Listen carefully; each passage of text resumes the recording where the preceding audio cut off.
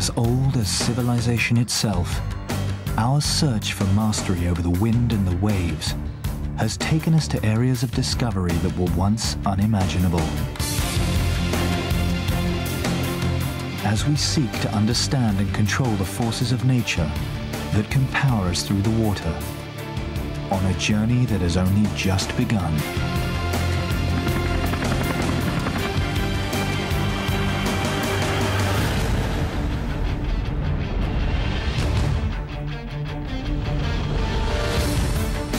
Since man first got on the water and realized that you can only get so far by rowing, sailing has opened up new boundaries.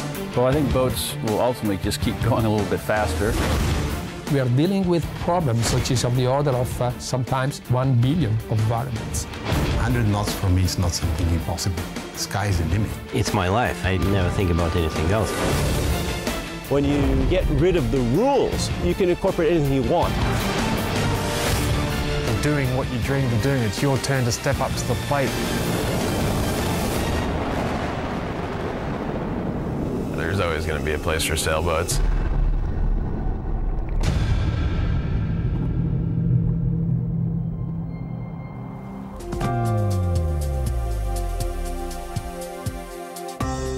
The theory of how a boat sails may seem simple enough, but to make a boat operate as efficiently as possible requires a far deeper understanding.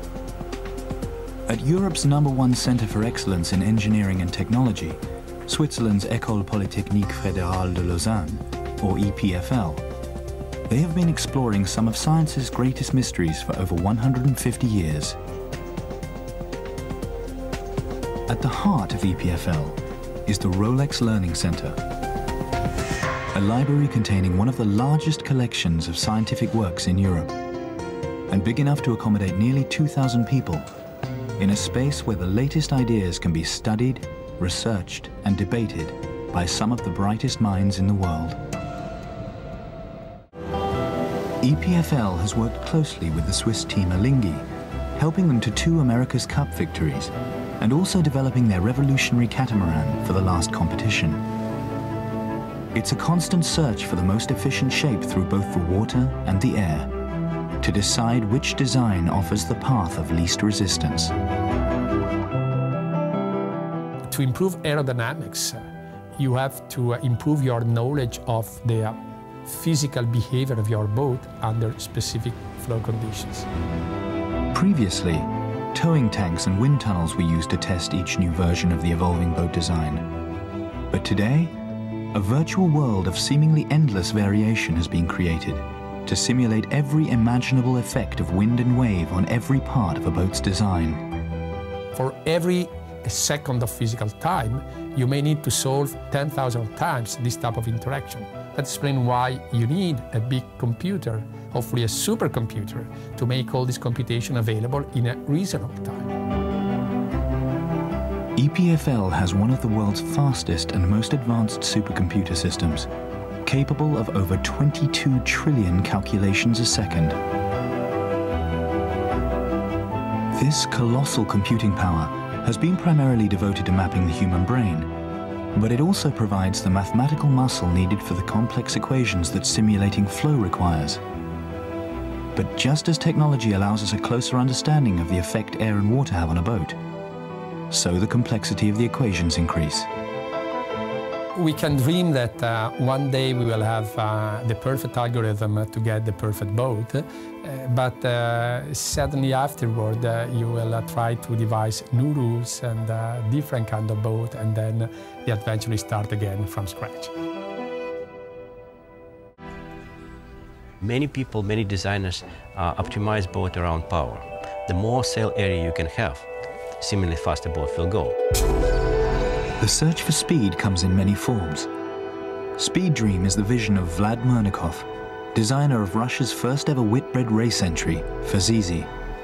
In 1989, its lightweight and streamlined shape upstaged many heavyweight rivals. And this emphasis on efficiency over power, Murnikov believes, could solve the equation for speed. Now think for a moment if you say, okay, instead of increasing power, I will reduce drag. I will try to make boat as slippery as possible. and as light as possible. So a boat will move through water with ease and with less power needed. SpeedDream will challenge every aspect of boat design. So, for example, what we do to reduce resistance, we have this very slippery, almost delta-shaped hull form. That means that boat has a nice, pointy, wave-piercing bow, which can actually go through water with ease, improving seaworthiness, reducing pitching of the boat in the waves. A 100-foot monohull that can sail at 50 knots in open ocean and cover 1,000 miles in a single day. Let's just imagine that keel canted 75 degrees to windward and boat heels 15 degrees. That means that keel is completely out of water, flying above the waves. So the potential is tremendous.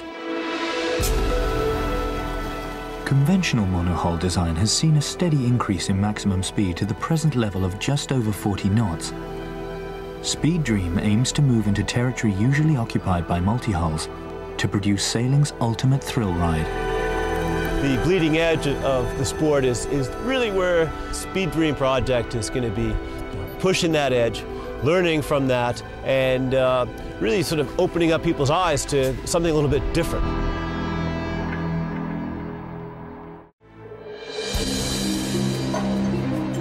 For thousands of years, we have wrestled with the challenges of using nature to propel us through the water, searching for the most effective way to make the best use of the elements around us.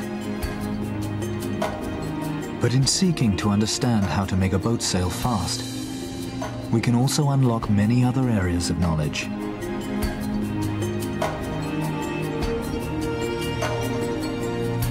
We can gain a greater understanding of how blood flows around our bodies. We can use less of our planet's resources, and we can find more efficient ways to generate power.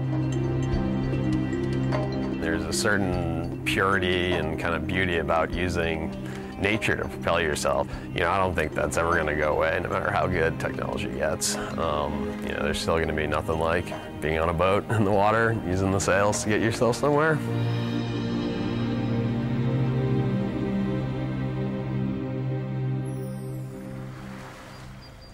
But for all the technology, the science, and the sophistication, our fascination with gaining mastery over the wind and the waves is perhaps best summed up in the words of the visionary Bernard Smith. To one who has turned lifeless materials into a thing alive, there can never be anything more wonderful than the sailboat. The sailboat offends the senses of neither fish, fowl, nor man.